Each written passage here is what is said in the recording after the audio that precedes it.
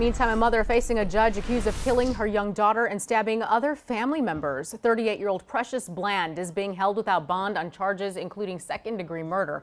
The medical examiner determined her daughter died by drowning, and police claim Bland drowned the 15-month-old earlier this month. She then allegedly stabbed her teenage daughter and husband at their northwest Miami-Dade home. The couple's other children were there at the time but escaped. A neighbor tells us before the attack, Bland was acting strange. She stopped by the home saying bizarre things about the COVID-19 vaccine. Bland is also charged with child abuse and attempted murder. Her 4 other children are in the care of their biological father.